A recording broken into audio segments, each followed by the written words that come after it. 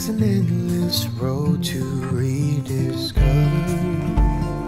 Oh, if the sky comes falling down, there's nothing in this world I wouldn't do. What if I'm far from home? Oh, brother, I will hear you call. There's nothing in this world I wouldn't do. Bobby Champagne joins us now, and Coach Champagne, a tough road loss, 88-80 to West Georgia. Another tight ball game late, and the Wolves just kind of snuck away with the win on us. They did. They did. Myrick gets a drive, gets fouled on the drive, and instead of the basket counting, it's a 1-and-1, and we miss the front of a 1-and-1. DeMario does a heck of a job coming up. We did a great job. We did exactly what we were supposed to do. We trapped the middle ball screen. We get our hands up. We force a turnover. It's loose on the floor. DeMario picks it up, calls timeout. We come down. We get a good shot. We take the lead.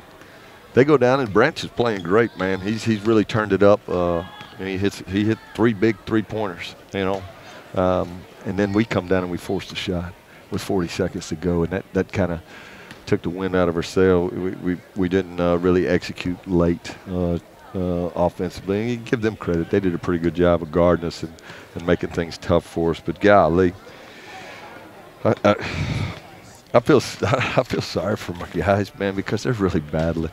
They really are. They're busting their tail, man, and they're coming up just a little bit short. There's something I got to do to help them. And I you know, what we got? 5 games left. 5 games. I got to figure it out.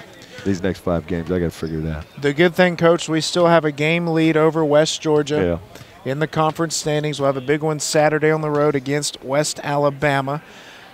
DeMario Jackson, 2 points in the first half. Second half, 22 points. Finishes with 24 on the night. Not just his play offensively, but he's laying it out on the floor right over there for loose balls and just doing it all. The senior continuing to set the tone for your team. He did. And, you know, we get a couple guys stepping up and making some shots. Sharvin McGee showed back up tonight, and you know, then we got Austin Timms who can't really find the basket on the layups, but he made his free throws and he rebounded the ball. You know, we just can't seem to get Janelle was good as well. Probably didn't play him enough in the second half, and that's on me. I don't know, man. I reaching for stuff, just trying to figure it out because we're really battling and just, you know, we're not catching a break. We can't catch a break.